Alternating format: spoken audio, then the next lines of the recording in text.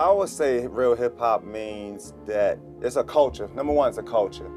And it starts with, breakdancing, MCing, DJing, and it's a lifestyle. Like I said, it's a culture.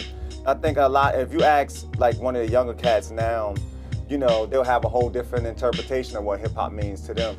And I think a lot of times with where it get misconstrued or whatever, or you have the issue or the debate, is because one person likes to always feel like their meaning of hip hop is what somebody else is supposed to mean, supposed to, approach it the same way. Right. And it's not that way.